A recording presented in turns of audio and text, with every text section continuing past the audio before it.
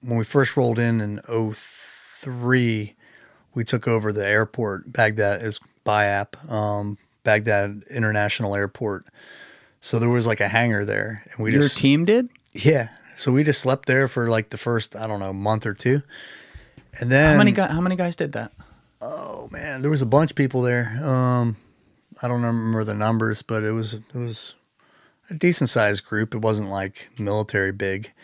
You know, it was only like maybe, I don't know, if I can't throw a number out, maybe like 100 people or something like that. Took over the entire Baghdad airport. Yeah, like when we rolled in, there was military already, they just rolled through. So we just kind of like, hey, this is where I'm going to sleep. It's pretty weird. Okay, wait a second. I'm just trying to, as a total layman here who has no concept of this, I'm trying to understand so everyone out there can. You get dropped on the ground in the summer of '03, as we said, and one of the first things you do is you take the Baghdad airport. So it hadn't been taken before that. Well, the military had taken it, and then they left it. So it's unsecured at that point, right? So is anyone there? Are there any planes flying? Yeah, anywhere? there were some other contingents still there, like different government agencies. There was like, you know, a couple dudes from here, a couple dudes from there. So we still had to make sure the area was secure to set up, like, you know, our infrastructure to run operations. And what we were waiting on is there was a adjacent military base called Camp Slayer. It was like maybe a half a mile down the road.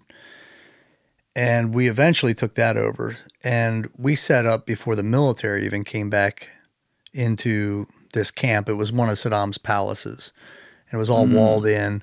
So we set up there, and then the military, you know, they set up, I can't remember if it was before or after us. But yeah, it was pretty much the Wild West. It was like you just claim your territory, you know. So, but I'm trying to like relate this to like imagine if it was here, like what it would be like. So you and I were at Philadelphia International Airport today. Is this pretty much, and I would imagine the Baghdad airport isn't quite that big, but no. Is this pretty much like, not even close. Like where we would pull up to the exit there to get off, there's now, it's like I Am Legend around there? Yeah. Pretty much? Pretty much, yeah. Yeah, it was pretty similar. It was just like survival of the fittest, you know? And when you say people were there, though, this is the part I didn't understand. Well, I can't remember all the details of like, man, that was so long ago. Are they chilling in the concourse or like in an office? Like what are they doing? It was just this big central building that we stayed at that we referenced and called BIAP. And there were different, you know, military and other government agencies that were kind of in that area, but it wasn't a big contingent of people by any stretch. And so like, is there a general there, or is it just like a few guys? No, I can't get into all the specifics on this stop type me of where stuff. You can't, yeah, because I don't want to get, you know, myself in legal trouble. So I don't want to get into the detail of like all the specifics of like who was there, and it's not really relevant. But yeah, the bottom line, it was the Wild West, man. Like '03 and '04 in Iraq, where it was, you know, you had the calm before the storm in '03, and it was hot.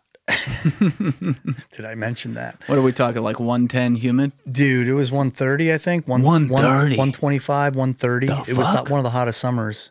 When I got off the plane, I had to drive an armored vehicle I had to drive it off the aircraft to wherever we're going. I had no weapons. I'm in no idea what I'm fucking doing, right? Because it's like, hey, we're going to go from here to here. We had no maps. There's no accurate data.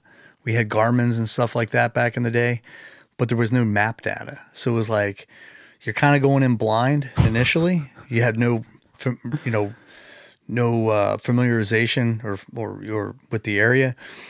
And so it's like, dude, I get in this thing, I start it up, and the freaking air conditioner didn't work in the Suburban. Oh, no.